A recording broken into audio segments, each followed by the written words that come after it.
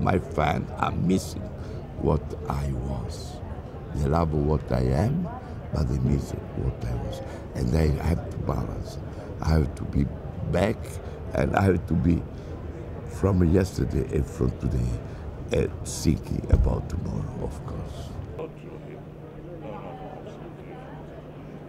You can see that is really the art that I was breeding in Florence, the art that I studied in the academy in Florence, the art that my grandfather transmitted to me.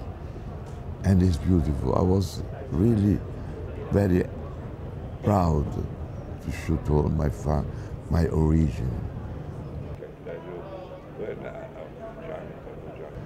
I think that today I paint the seduzione. Seduction. The seduction.